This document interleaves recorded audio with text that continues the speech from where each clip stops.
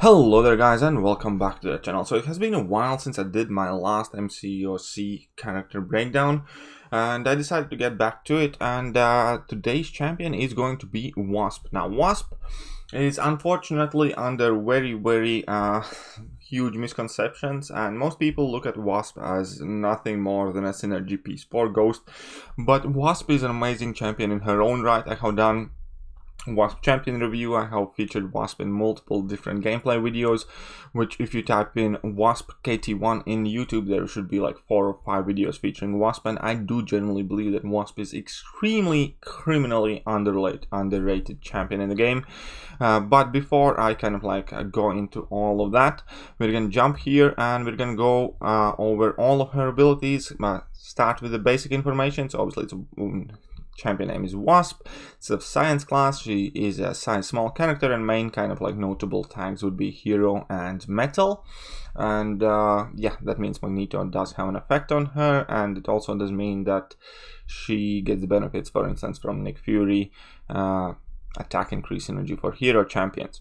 Now to move on to some of the more important points. Now her damage output overall is good to / great, but there are ways how to increase it. First and foremost, Wasp is one of those champions who has a really easy access to guaranteed critical hits on her heavy attacks, and that's perfect because she can chain the heavy attacks in the middle of her combo, and that just works really well to increase her damage output, as well as there are other methods how to increase this critical damage output, which we're going to discuss a bit later. But also important side thing to note is that she's also one of those ramp up champions. Now her attack ramp up does typically only come from level 3s, and level 3 does get increased attack value based on your combo meter. However, also her petrify gets increased potency based on her combo meter. So in longer fights, when you need to reverse a lot of heal, very strongly, her petrify debuffs can cause a lot of really fun and interesting fights, and fun options how to deal with some extremely potent regeneration buffs. So that's also there's definitely to note.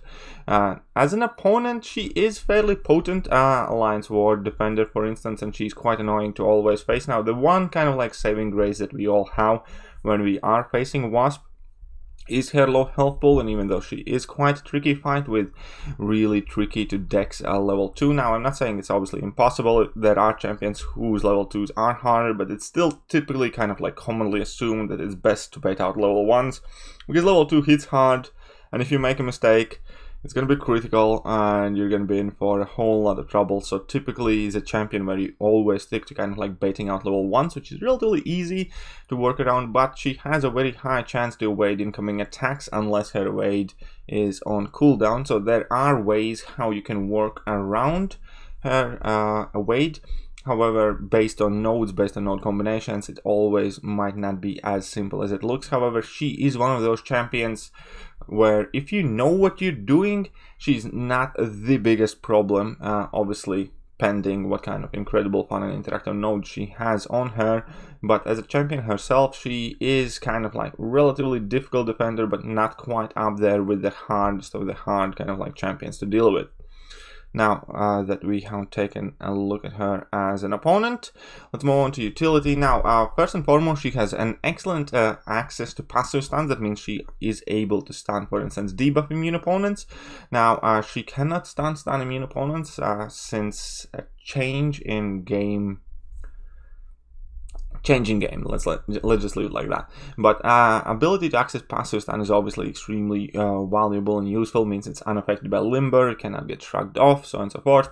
So it's always very handy to have. Whenever you are dropping your regular combo, you are able to access your heavy attack, and that has guaranteed crits, and that does a lot of damage, that pushes opponent's power bar further, and everything about Wasp is designed to the fact that you are able to ignore the fact that she is squishy if you're using her correctly. Because as I demonstrated in my power cycle video, the fact that Wasp can throw heavy attack and can repeatedly throw that heavy attack against the wall basically means she never has to parry in an average fight. It means you can give opponent enough power with pretty much every single one of your combos, or chaining special attack to your combo, or just repeatedly throwing heavy attacks against the wall, to a point where you can always make sure you're going to be able to push opponent past a bar of power, bait that, punish that special attack, and just go on happy-go-lucky without ever relying on actually having a necessity to take any damage in your block whatsoever. Now, obviously, she does have access to Petrify, which can make her potent heal reverse champion. She's not the best heal reverse champion because it is level 2, and it is something that gets increased with your combo meter, and it is something where you need to make sure that the opponent cannot throw special attack if you want your power strings to convert to Petrify. However, it is still one of the options, for instance, for Realm of Legends Wolverine, or for pretty much any other fight where major heal reverse is in order. And again, the simple fact that she can access her heavy attack as easily and as fluently as she can automatically enables her to be extremely valuable for a certain subset of nodes, which we can talk a bit later in the video. But first and foremost, let's just move on to kind of like notable use in content. Now, first and foremost, obviously, most notable use of Wasp is a part of Ghost synergy. She is that synergy piece that makes Ghost special attacks be unblockable, and therefore makes it a lot easier to use Ghost.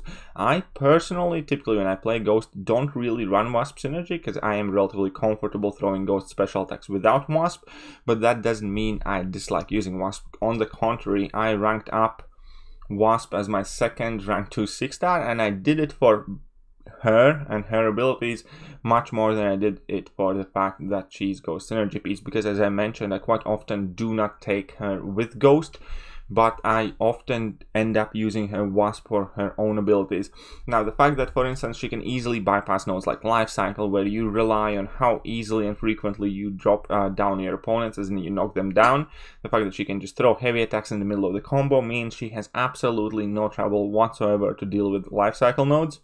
Do Not Go Gentle is another perfect example where you either need to spam a lot of heavy attacks or do a lot of intercepts, since Wasp is able to basically throw a heavy attack whenever she goddamn well pleases. That also means that Do Not Go Gentle isn't a problem for her. Egg is heavy in Alliance War, for instance. Again, quite often we are faced up against champions which are difficult to drop heavy attacks on, where Wasp has no problem doing so, and there is a whole plethora of nodes where this ability specifically to access as passive stun and heavy attacks is extremely useful. And as kind of like quick mentions, we can give to Wasp being one of the best answers for 6.25 Mordo fight, which is really annoying fight, but Wasp has absolutely no problems one-shotting that fight. And there are other multiple places, whether it is in Act 6 or whether it is in Alliance War, where Wasp is an amazing champion for what she is and what she does, especially seeing how increasingly popular are tenacity nodes, which shrug off your debuffs. Wasp has no problem with that because her passive stun is passive, it's not considered as a debuff, so she can pretty much ignore all of the tenacity nodes, so on and so forth. And yeah, I am absolutely loving Wasp as a 6-star rank 2 champion. Now, her notable synergies. Now, obviously, she has synergy with Ghost, but that synergy largely just benefits Ghost. When it comes to actually benefiting from that synergy, you would need to combine Wasp, Ghost, and Ant-Man as well. And then Wasp gains the 25% increased attack at the beginning of the fight, which is important. However, by far, Wasp's most important synergy would be with Havoc, which lets her access passive Fury buff whenever she chains heavy attack from her regular combo, thus increasing her heavy attack damage quite significantly and increasing her overall damage potential. Now, Iron Man, Infinity War, regular Iron Man, and Yellow Jacket also have quite neat synergies, which lets Wasp access, I believe, Concussion and Petrified debuffs when you perform intercepts, but those can only be used up to 3 times in a fight. Now, again, so the viability of these synergies really depend on the health pool of the opponent, whether it's kind of quote-unquote run out. Plus, it's not the most convenient thing to rely on. For instance, if you want to concuss your opponent, you need nail that intercept, and then yes, it is 100% concussion, which is extremely useful, but there are better options typically to deal with those fights. Not to mention that Yellow Jacket and Iron Man Finty Wood or regular Iron Man are hardly like the meta champions you would want to bring with you on a questing team. Now, however, I cannot possibly ignore the fact that Wasp does benefit from having access to extra debuffs, and therefore Iron Man Finty War Yellow Jacket synergies are actually more beneficial than they superficially seem, because Wasp's critical damage rating gets increased per each debuff on opponent. That means that these concussion debuffs, these petrified debuffs from Iron Man synergy, from Yellow Jacket synergy, do actually let Wasp hit noticeably and considerably harder, because that increase is quite significant. That also means that Wasp works extremely well with Mr. Fantastic pre-fight abilities, because she consistently spams heavy attacks, thus she knocks down the opponents, thus those debuffs do not expire throughout the entire fight, and that automatically gives Wasp a lot more damage. Additionally, obviously, Wasp benefits from Resonate Mastery or any other additional debuffs that are placed on opponents via nodes or other champion abilities. And yeah, so in conclusion, Wasp is actually one of the more interesting champions in the game, partially due to her ability to quote-unquote technically kind of like increase her special 3 damage indefinitely, partially due to her increased damage thanks to this debuff mechanic and increased critical damage, access to guaranteed crits, access to passive stun, and all of the other things that these kind of like options imply. I personally do not use Wasp kind of like day to day as one of my main questing champions. However, at pretty much every kind of like most recent significant piece of content, I have used my 6-star rank 2 Wasp, and I absolutely love having her ranked up. Therefore, I do believe that she is criminally underrated currently in Marvel Concept Champions, and so many people are absolutely sleeping on her. Once again, I absolutely encourage every single one of you, type in YouTube search KT1 Wasp, and there's going to be a whole plethora of videos with me using Wasp and doing some really interesting things with her, showcasing her with Mr. Fantastic synergy, I also have a champion review with gameplay examples and strategies explained, so on and so forth. But this also means that we are finally reaching our verdict on Wasp, or more specifically that I'm gonna show my personal verdict on Wasp. And yeah, that is extremely potent, however situational goddess, overshadowed by her role as a synergy, extremely slept on, and in my personal opinion, asset to every roster.